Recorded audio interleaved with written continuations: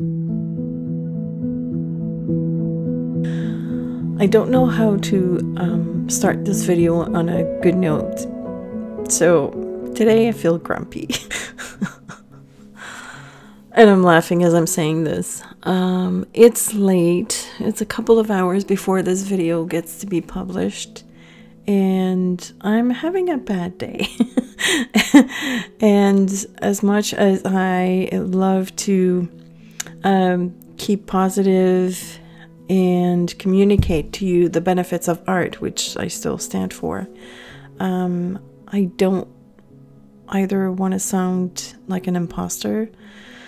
There are days where it's really tough for me to preach what I teach, and so today's one of those days, and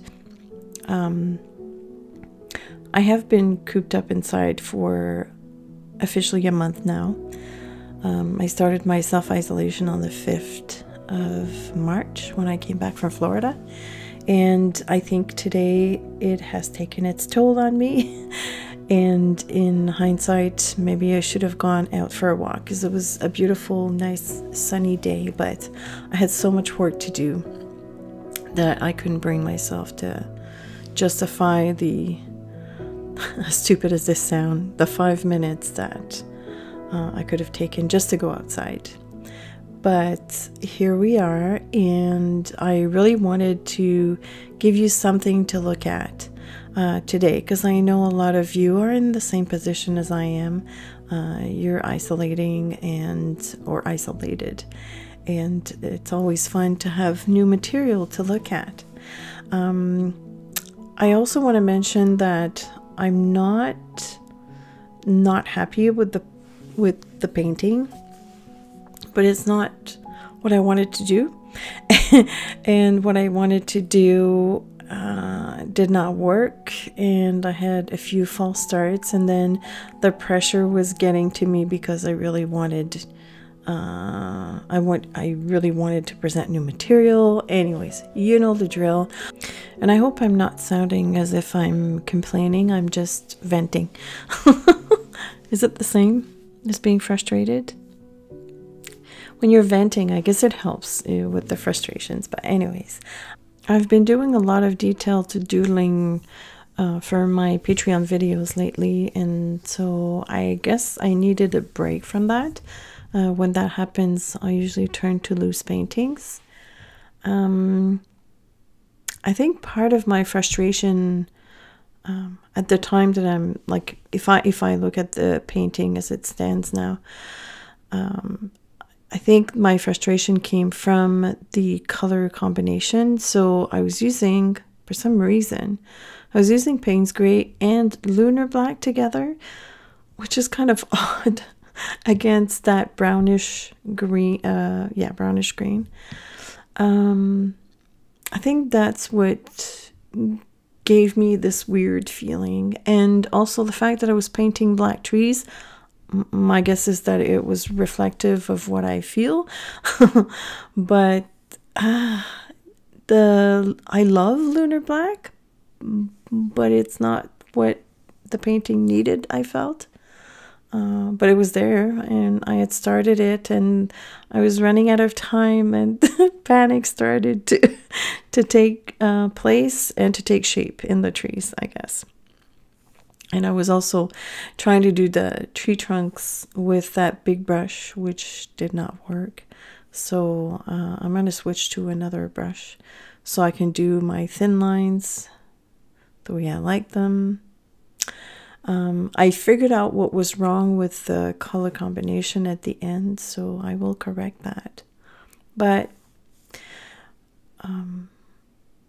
I still think, as dissatisfied as I was and maybe still am, I think I am proud of pushing through, because it's so easy to abandon and say, you know what, it's not working, I should just walk away.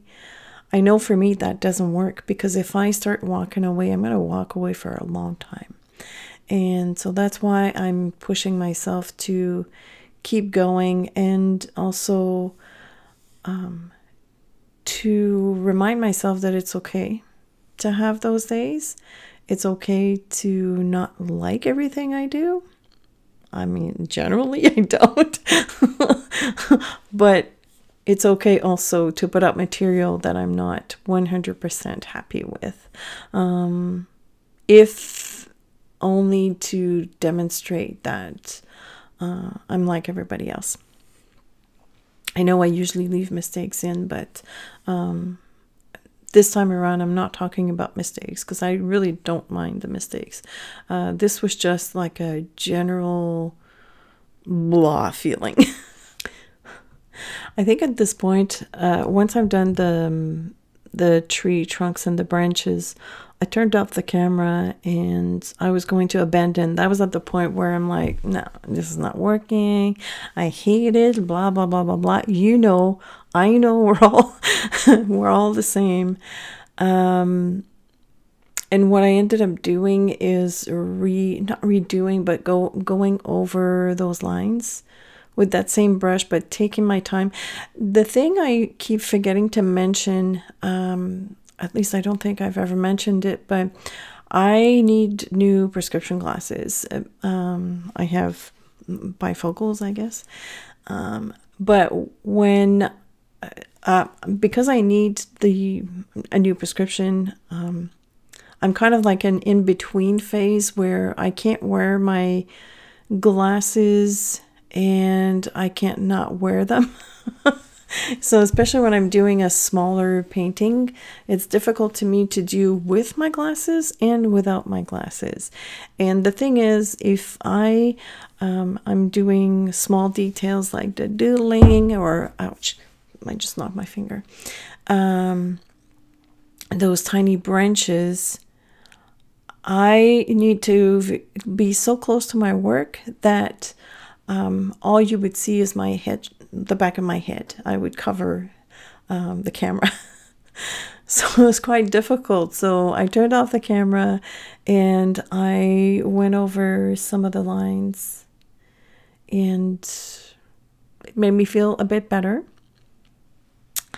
Then I decided to add some white dots just to break that dark color. And you know, I do love contrast, but I think this was just like way too much. I think it was just the Payne's Gray and the Lunar Black together with that brownish, a green. It was just too much. I don't know. I think I keep saying the same thing. You can tell I'm tired. Boy, I hope that you're still with me here, because I'm not. I've gone. My mouth is here, but my mind is in bed. Not in a bad way. Oh my gosh, this is getting worse. I'm not redoing this. I've redone it so many times. I'm not redoing the voiceover, but I think you know what I mean. I guess those dots could also represent some semblance of flowers. After all, spring is here. We still have a tiny bit of snow on the ground, but just where the sun doesn't hit when it's sunny. So I'm pretty sure the early flowers and the buds in the trees are gonna come soon. At least I hope. I look at it and it's also looking like snow or dandruffs. All right, so I'm bringing out my favorite pen in the hopes that this will bring me a little bit of joy, but even that pen did not do the trick. This is the silver glitter pen by Uni-ball. It's fantastic, and I've decided to add it just to the top left corner of each tree's corner. There's no corner, but you know what I mean. The top left side, maybe I should say. And a little bit on the ground as well. I don't know why I feel the need to talk throughout the whole video, because I feel quite boring. I also did a bit of reflection on the ground just again, because I thought it would help the work. That was difficult to photograph too. That's the thing about metallic colors and sparklies. It's very, very difficult to capture. You have to have the proper lighting for that, and I don't have it. Okay, so this is an hour later after I've done the painting, and I decided to add transparent red oxide because it just dawned on me that black has no business being in the landscape. It is a flat color and it has no place there. But it's too late. My trees are done, so I need to figure it out. So by adding another warm color, I think it helps distract the eyes from looking at all that black, I think. And it brought the painting to some sort of satisfaction or level of satisfaction for me. I'm also going to be adding a little bit of the Payne's gray, but very lightly, so that it looks a little bit like a light blue. So I'll be adding that to the sky as well as some of the trees and on the ground. And that's it. I hope I haven't discouraged you. I hope I didn't bring you down with my crappy dialogue. I feel a bit better. So no worries, especially now that I'm done the voiceovers. Voiceovers are really tough for me, but anyways, at least you've got something to look at. And please do try loose painting. Please don't do black trees, okay? Learn from my mistake. No black trees. All right, not with this style of painting. Gray is fine, dark blue is fine if you really want to have dark trees, but not black. Anyways, thanks so much for watching, and try your hand at loose painting, because especially trees, they're such an easy thing to do. You do a blob and then you do a line going down and you've got a tree. So practice that, and I hope you're gonna have a good week. Please stay safe and healthy, and a big thank you to my awesome patrons for bringing so much joy to me. And I will see you soon.